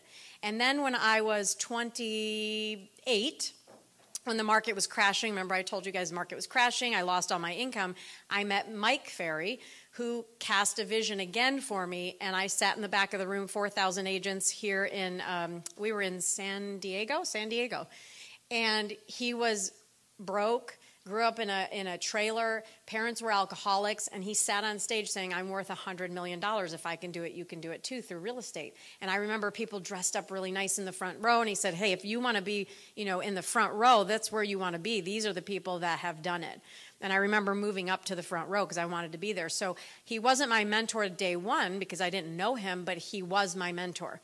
Because when somebody casts a vision for you, you can't reverse it. Like they've shown you something. And so what he showed me was that anyone could make it. Anyone could be wealthy and have freedom. So for me, I'm driven by fear of not having enough, fear of, living like my parents, paycheck to paycheck. And so fear drove me, but I needed to get to a point where I felt safe. And now my goal for you guys is you're the pilot of your plane. You have to set the vision. It's not your family's vision. It's not your husband or spouse's vision. It's your vision. What is that? And a lot of times, what do you always hear when people speak? They say, what's your why? What do we always say when people ask us that? What's your why? What do you say? Family, Jesus, right? We always go back to my family. My why is my family. I do this for my kids. I do this for my spouse. We get that because the first human need is that you have to protect yourself. I mean, that's what cavemen used to do. They used to wake up in their caves and go, okay, the kids, everybody good? No one's eaten by a bear? Fine, we're good. We're safe. And you're naturally wired to want to feel safe. And so that is your why. I want to feel safe. So for me, crafting my vision was actually getting really emotional about it. It's what do I want my life to look like? Not who am I doing it for or the why. What does it look like? What kind of clothes do I wear? What kind of car do I drive? Where do I live? How do I travel? Who are my friends? And when I was taught to do this, to visualize, it's the missing key of it is emotion. Attaching emotion to the visualization. So when you guys are laying in bed tonight, I would encourage you, because some of you are going, well, I don't have those ideas. And so sometimes it's hard to come up with the ideas and you start modeling other people's lives. That's okay, right? I mean, maybe you want to travel to Africa and save people in villages. Maybe you want to plant a garden all day. Whatever your vision is, that's your vision. So start writing it out. But then after you write it out, because I've seen a lot of your dream boards, they're just dreams on boards. And we don't do anything else with them. But when you sit down at night, I remember Kevin and I used to literally lay in our bed, and we used to close our eyes, and we used to put the Carolina song on. Who's the guy that sang that song? James Taylor, thank you. And we used to put James Taylor on, and when we were in Michigan, and we used to, Carolina on my mind, and we would listen to that song, and our job was to visualize living there. And like sometimes it would bring tears to my eyes. I wasn't even there. I was sitting in Michigan, but I was visualizing it because this is what it looks like. And so this little graph thing that I came up with is to help you guys sort of plant the vision, but know that it's going to take time to get there. And so this is what I came up with laying in bed one night for our agents, and I'll explain it. So I call it our 6 Ps, from process to purpose. So a lot of you in this room have been in real estate under a year. Raise your hands. Under a year? Okay, good. Under 5 years? Over 10 years? Oh, good, a lot of you. Okay. So what I was finding is that agents would join our team, and Ashley's been with us for 9 years. She's in a different part of her life. You guys saw that she's got 130 agents now. She coaches and does all these wonderful things. When you're a new agent on our team and you're struggling and you're trying to sell homes, and then you're comparing Ashley's sales with yours, they're comparing Ashley's year 9 with their year 1. And so I was like, how do I help our agents understand that anything I've done in my life, it's been 24 years in business, starts with a decade-long plan. I'm going to do this in a decade. And that, I know, doesn't sound good in our TikTok world, because what do? Scroll. Everything takes a second. You can press a button on Amazon and you got things delivered that day. I mean, we're in a world where everything's handed to you overnight, and that's the kind of kids that we're raising. So I needed a model and a graph that would show people that things take time. I came to EXP. I said, it's a 10-year plan. In 10 years, I want 5,000 agents in my organization. In 10 years. So it's not like in 2 years. My brother-in-law said, I'm going to have 300 people in year 1. He has 10. Like, come on, Jeff, it's going to take time. So what this is it's a graph, and it shows you that things obviously are a process. And this is the example that I used with my team. I set a vision for myself to play golf. How many golfers? Real golfers in here. Real golfers. Okay. So my husband handed me golf clubs before my son was born, and they collected dust because I didn't have a reason to pick up the golf set. But when my son was born, and by the time he was 3, I started to see that my husband was putting golf clubs in his hands. And so Michael was playing golf, and then he would take them and practice. And all I thought was, this is my only son. I only want one child. They're going to spend all this time together, 4 and 5 hours on a weekend, and they're going to be bonding. And then I'm going to be like the uncool mom because he's not going to want to go shopping with me, hopefully. And so what are we going to do? I have to learn how to play golf. So I went and dusted off my golf clubs, and I learned the process. And the vision was that when I was older, or my son was older, that we would spend 4 to 5 hours on the weekend together. Maybe I could golf with my grandkids, and maybe I could have a sport that in my 70s and 80s I can still do, because you can golf whatever age that you are as long as you're upright and pretty healthy, right? So with that vision, I went and hired a coach. And so what does the coach say?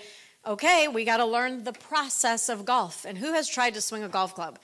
It's hard, right? It sucks. It's like the worst. So you're sitting there and you're pretty good at a lot of things, and you've got now the golf club and you're standing there and he's teaching you how to hold it and how to put your fingers and the this and the that, and it is so boring. And you're like, okay, I just want to hit balls. And he's like, no, you got to learn the process. So I was very excited. So you can see on that excitement. You know what I just realized? This is in front of me and I've been doing this the whole time.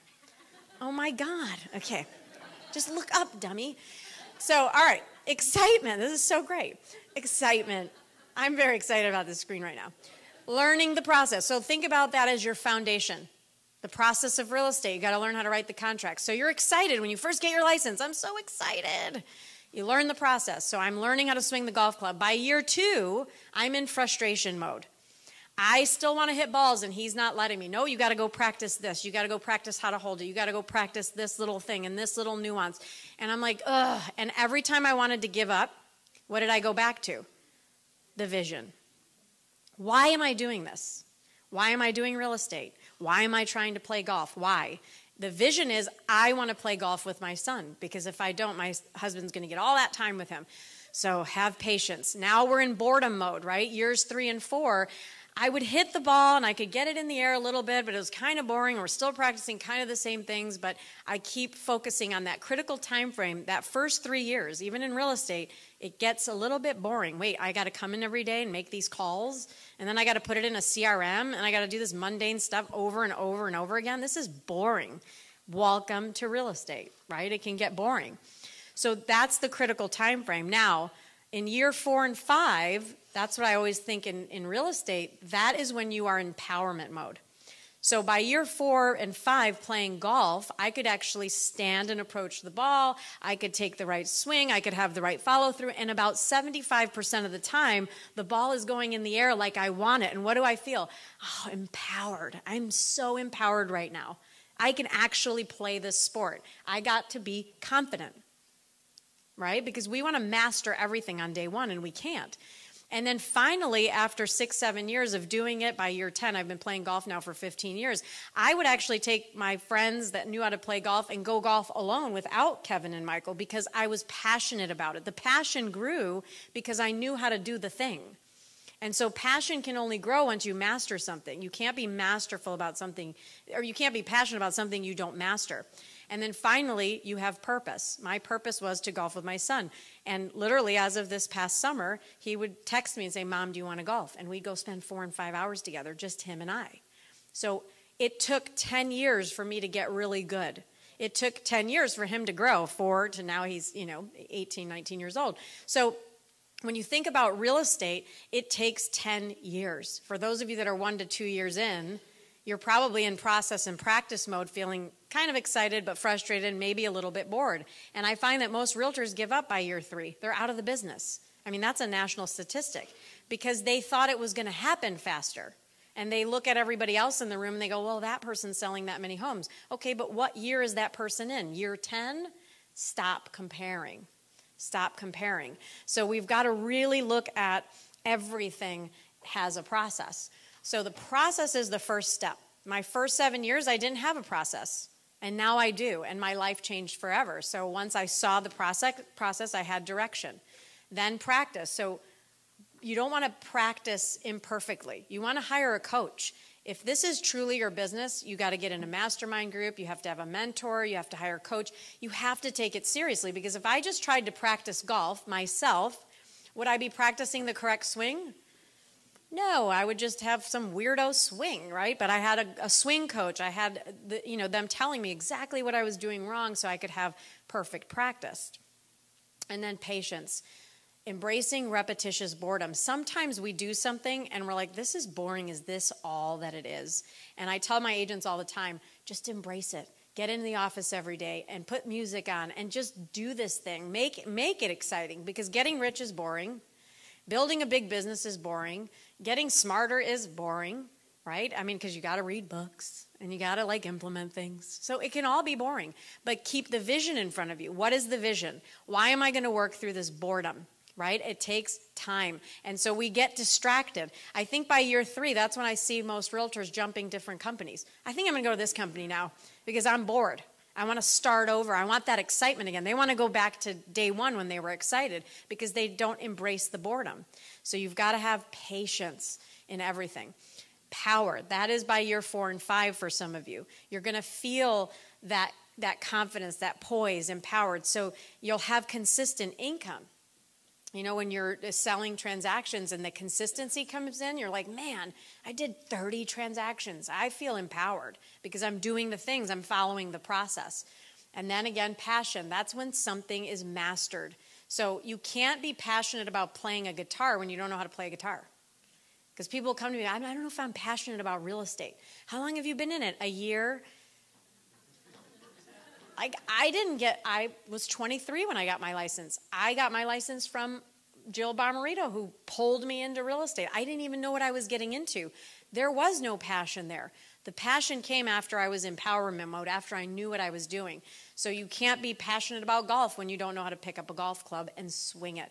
The passion comes. And then finally, purpose. And this is where I would say is safety. Now that I'm safe, financially, Kevin and I are blessed to have more money than we ever thought we could have. We've retired our parents. We've given back. We've grown a team. I don't have that fear anymore that I'm not going to have enough.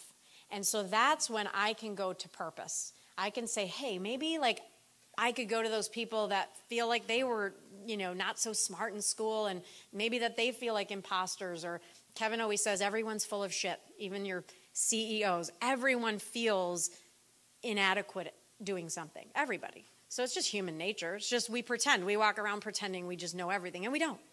So the purpose for me is to empower people and just say, hey, I'm just like you, but I stuck to it. I followed a process. I had patience, and I wanted to master what I was doing. So I always had a coach.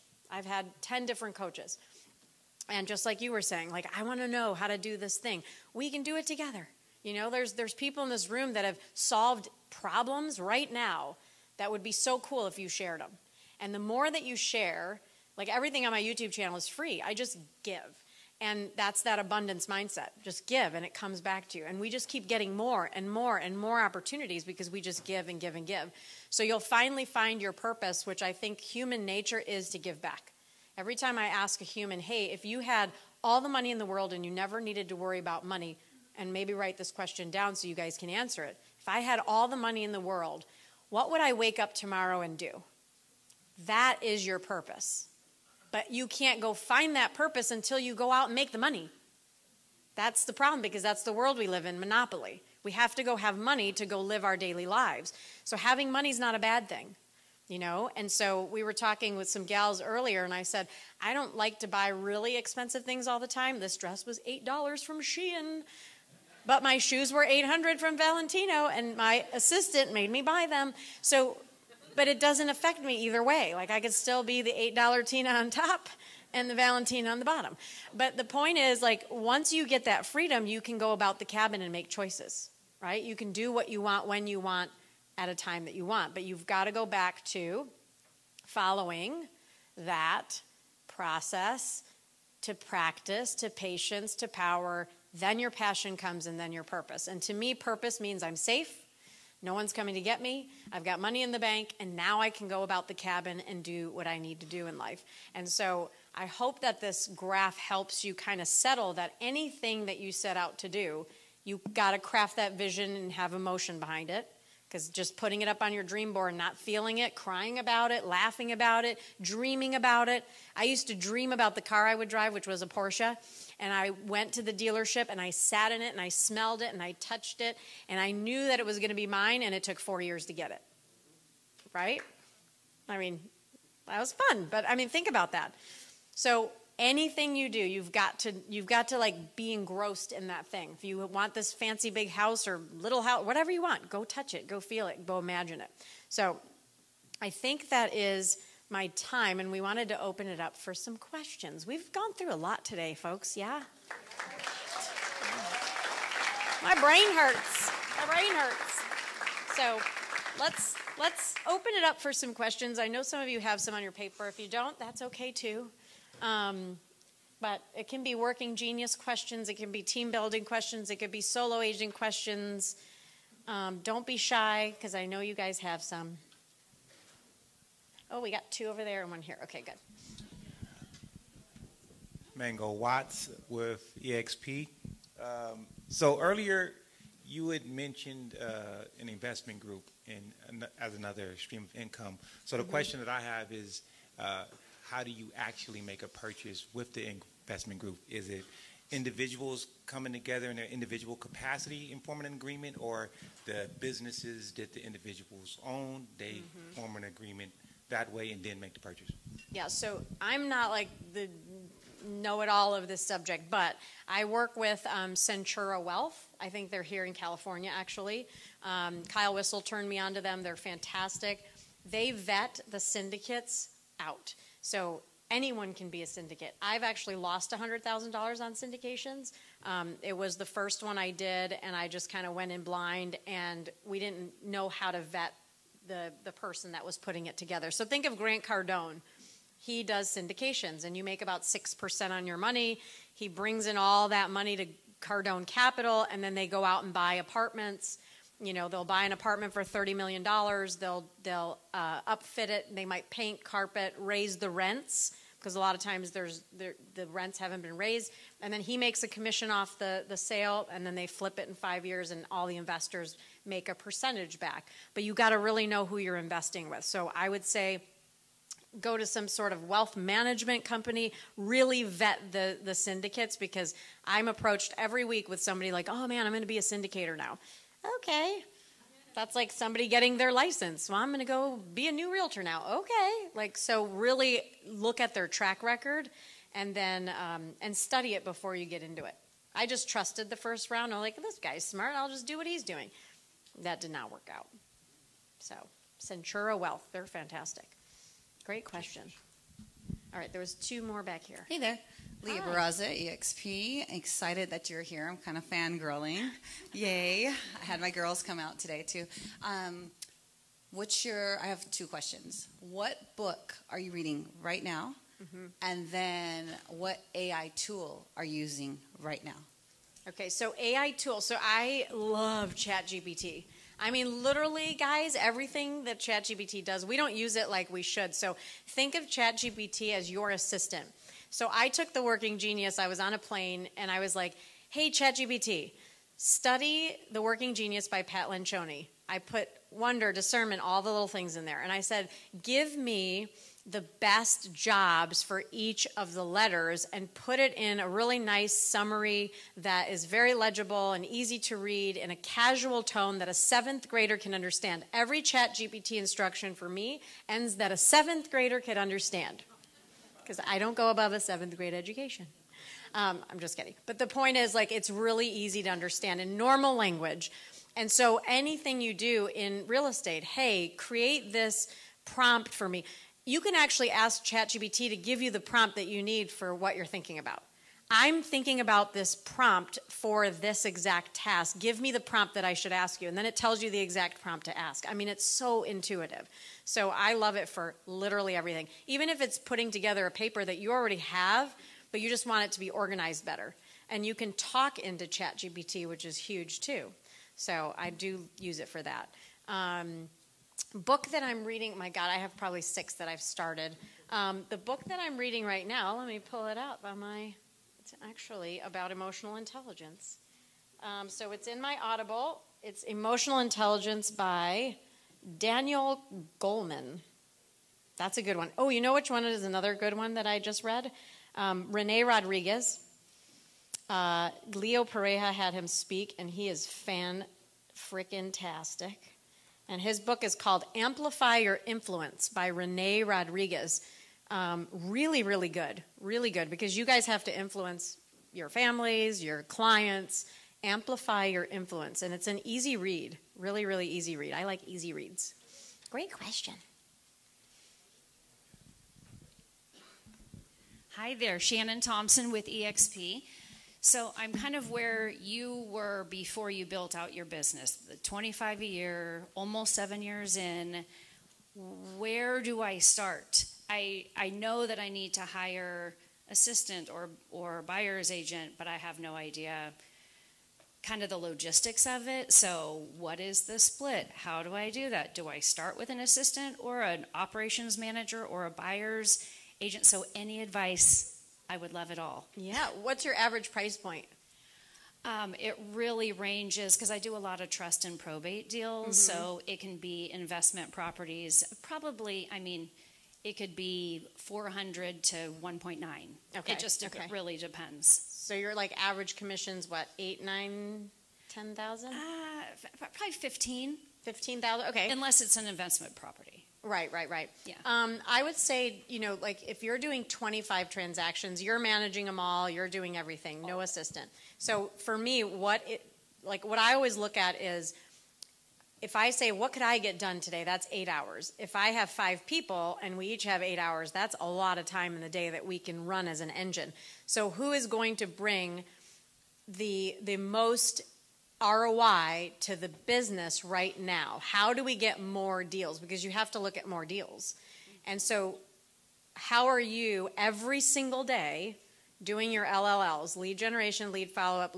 She's already going, no. I'm not. I'm only executing on the sales. Exactly. So you're actually servicing the business that's coming to you that you've generated in the last however many years. So how do we grow? We have to have outbound calls. We have to have some sort of, either social media, which there are some amazing social media people. I started in social media 5 years ago. It's not a duplicatable thing. Like I can't walk into my office and know I'm going to get a lead or an agent to call me. So I'm sitting there waiting for it to work. Same thing when you have a business that is referral only. I don't know when Aunt Susie's going to tell Jenny to call me. Like I don't know. I don't have that feeling. So you have to have every day a routine. I would get some sort of ISA, inside sales associate, $2,000, $2,500 a month, a 5% override on every deal they close you. And that way that person's sitting right next to you for 3 hours, 5 hours a day and calling. Because if I would have thought back to when I was doing it for 3 hours a day for 5 years straight, I got in the office at 7:30 to 8 I role played, 8 to 11 I was on the phones with a 10-minute mindset break. 11 to 12 I checked email, 12 to 2 mindset lunch, 2 to 7 appointments. But the reason I was so busy in regimen is because I was doing the morning because I was always lead generating. Hey, it's Tina. I saw your home came off the market expired listing. I'm just calling to see when you're going to hire the next agent to list your home.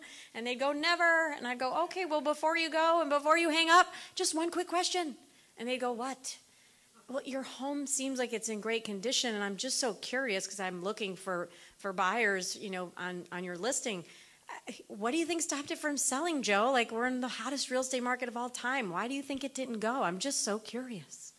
And then I would just shut up. And then they would answer, and then I'd go, they're mine. The minute they answered, they were mine. So if all of you are not calling expireds right now, which are coming back to the market, you need to. FSBO, same thing. So those calls every day generated new business for me. And so if I'm generating business every day, then I can go hire an assistant to service it. Because if you hire an assistant, you take money out of your pocket and give it to this person to service the exact same amount of business, but you're not growing the business, now we're depleting the business. So we need pillars that add revenue. And the only revenue is blah, blah, blah.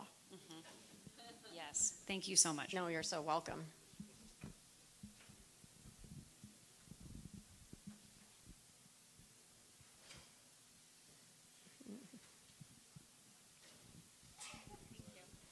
I was wondering if you have a morning routine or like a night routine that you do daily. I used to. So I used to be, again, I'm a IDW. So I can wonder and ponder a lot. The only way I can move my brain is to have systems and processes and discipline. I am not disciplined today. I get to the office at 9. I have a fun morning routine. It looks completely different than when I was in build mode. So remember, when we're in build mode, that's like, get out of my way. I have a plan. I have a vision. It's going to take me 10 years of busting my ass to really get there, but I got to do the work. So my morning routine was wake up at 5:30, I would do some form of exercise. For me, I hate exercise. I hate it. I hate waking up early, but I had to do it. And so the way I got myself to the office at 7:30 is my coach had a $1,000 check. Every time I didn't check in at 7:30, she got to cash the check for $1,000. So I think there were 5 or 6 times in a year where I would miss and I'd be like, damn it. But that made me hundreds of thousands of dollars. And the other thing is you have to put accountabilities in place where people are waiting on you. Like the accountability that I have that keeps me working is I have a team. I have to show up. I have to get to the office, but I'm there by 9 because I have other people getting there at 8:30. So for you, it's like, what is going to get you in front of your phone the fastest? And then what pain happens if you don't do it? Because the problem that we have as real estate agents, all of you, if you had a boss, you'd all be rich. Seriously, you would, because when you were, did everyone have a job before real estate? Most of us. What did we have to do? Get to work on time, punch in, punch out. You couldn't take 4 hours you weren't doing your laundry, you were working. And then we get into real estate and we become entrepreneurs and then we don't work. Like that, truly. So I would do a time study. What do I do every day? What am I really doing? And then think of yourself as having a camera. If I had a camera on your shoulder and followed you around all week and watched the tape back, would I be excited to hire you as my real estate agent? Or would I be like, no way? So like that, like the morning routine has to be what you want to do, but you got to get into the office by a certain time, ready, dressed for the day in your $8 dress, ready to go and conquer the day. Being in your jammies all day, sitting at home, it's not motivating. You're saying to the universe, I'm not open for business. I just rolled out of bed. Seriously, right? So you want to, like, if you're going to work from home, look like this. Like, get up, put your makeup on. You are ready, because if somebody says, I'm ready, like, I used to race out, like, out the door if I used to get an appointment, and I wanted to be prepared. So I would say make it what you need, but definitely have someone holding you accountable to it. You're welcome. You're welcome. You do need a mic so we can record it for people when they watch the playback. Hello. Great presentation. Thank you. I'm probably in the upper 10% of age. I'm a commercial real estate broker, and I've been doing it since '84, and I'm still learning. And I've been on my own for a long time, and I joined the PDF group of companies, which Paul Frank, and nice.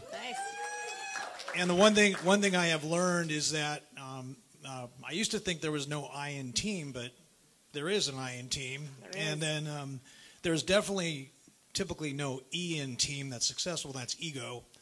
And so I've had to let go of my ego. But I feel like a lot of times you get these habits. You know, it's a long time to change. And I feel like I need to take like a 3-month vacation just to erase all the bad habits. But this EXP organization's awesome, and it's just opening my eyes to a whole new world of building a team. It's really exciting. And the book I'm reading right now, I'm just finishing up, is Ed Milet's book, Power One More. So good. I highly recommend it. But it's one thing to read it, but it's another to actually do it. Yeah. So I'm reading it, I'm going to read it again, and then I'm going to do it while I'm reading it again. So I'm excited. Thank you so much for this. Welcome. And just remember to put the ego away and move forward. Thank you. I love that. I love that. One of my mentors said, because a lot of people are like, I read all these books, but we don't do much with them, right? Have you ever read a book and you've done nothing? We're like, oh, that was great information. It's like cotton candy. You're just eating it. It tastes so good. He said, take 5 books that really are impactful to you. Like one of mine is Think and Grow Rich. Read them 5 times in a year. Each one, read it 5 times. Now you're becoming masterful at the book. And then you can teach that. You can give that gift back. You know, for me, I'm geeking out on Working Genius right now. I went and paid $5,000 to become a facilitator. I just eat it up. I love it so much.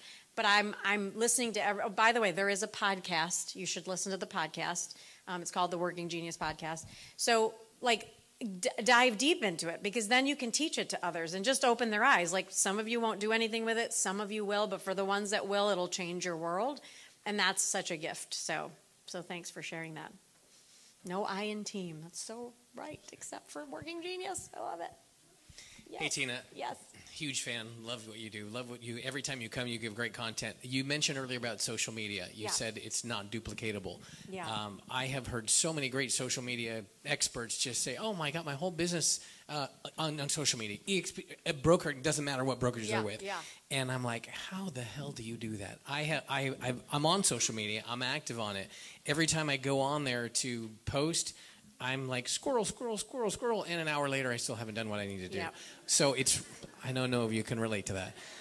So it's such a love-hate relationship with it, because it seems like, okay, I need to do it, and I get it, and I do get interaction. Mm-hmm. It takes so much time. So the time versus reward effort is just not there. Yeah. So, which I think is why you say it's not duplicatable. So please speak to that.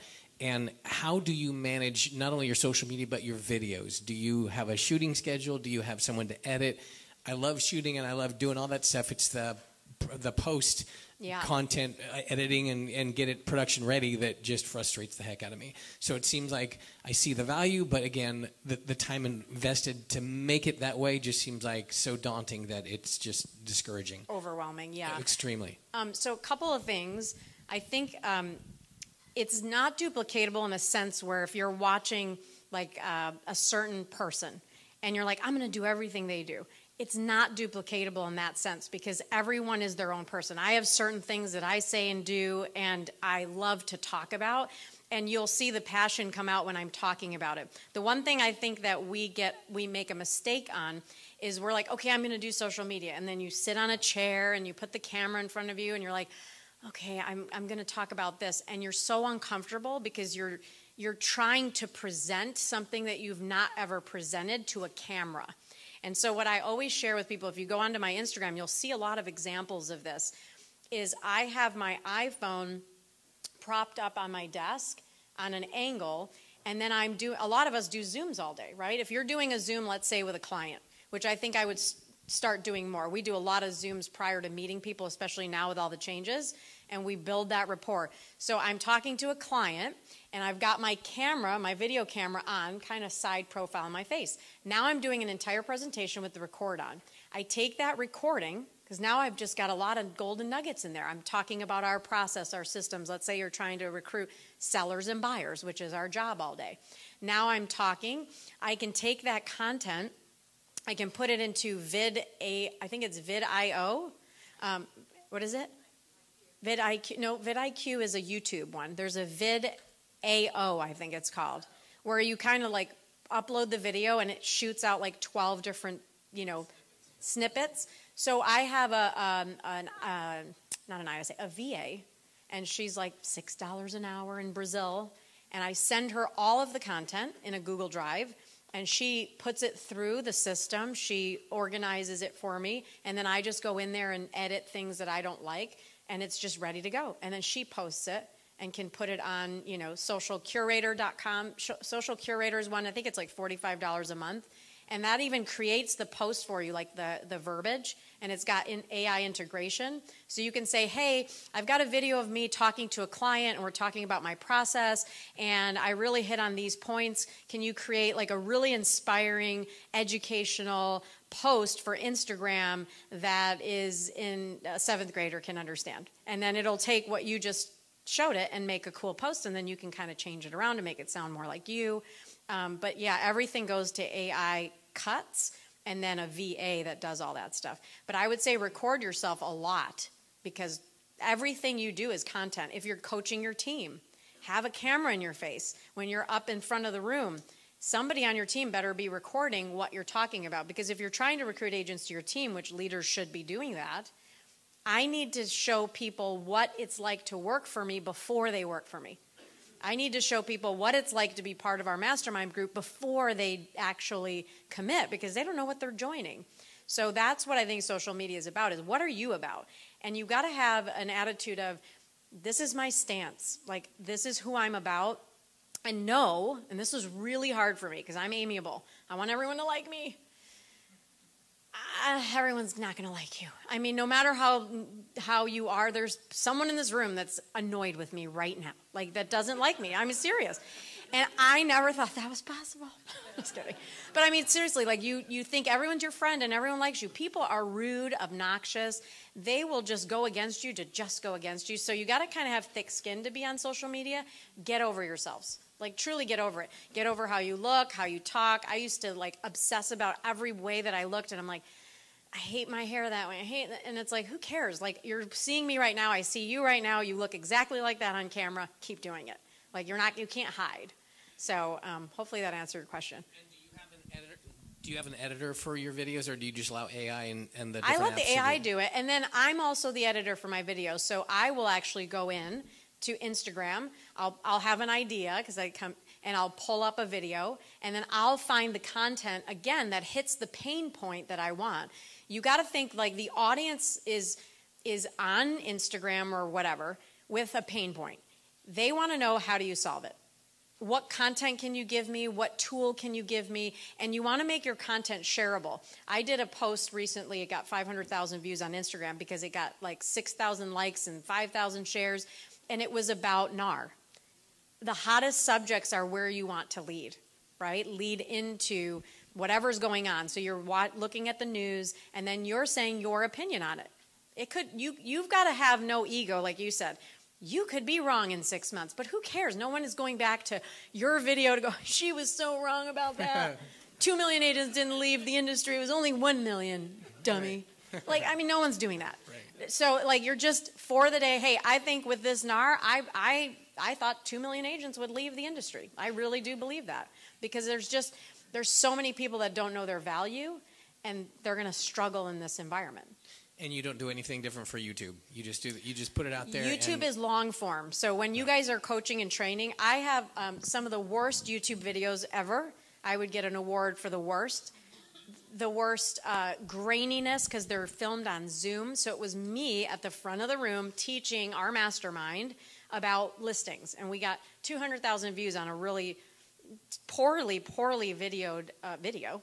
And so it's about the content. That just proves that people want good content. They want the nuggets. When you guys are doing your listing presentation, break it down, put it online. Or, if you're doing videos for sellers, think about, I bought a house in Beaufort, South Carolina, and there was a lady there, and she would literally take her camera and put it on her dash, and she drove through every neighborhood in that whole town. She was my gal. I was riding in the car with her. I was looking at the listing on Zillow. I would go to her YouTube and she'd go, this is Data Island. And then she would guide me through the whole neighborhood. Think about it. Like, she was my realtor because I was having a parasocial relationship with her, shopping with her. She didn't even know she was shopping with me. So, like, how can you guys get into the mindset of the buyers and the sellers? Give them what they want. They don't need to move to Sacramento to see Sacramento. You guys should have that camera on your dash every freaking day. This is what it's like to drive around. Like, I didn't know how beautiful Sacramento was till I got here. But if I would have seen videos about it, just driving down the road, that's going to get people to understand, like, oh, this is what it's like to live there. This is where the TJ Maxx is. This is where the cool outdoor mall is. Like, they just want to know. So get out of your own way about making them professional. My most professional videos tank. All of them. The crappy ones, because they're real. They're authentic. Yeah. Yeah, absolutely. Absolutely.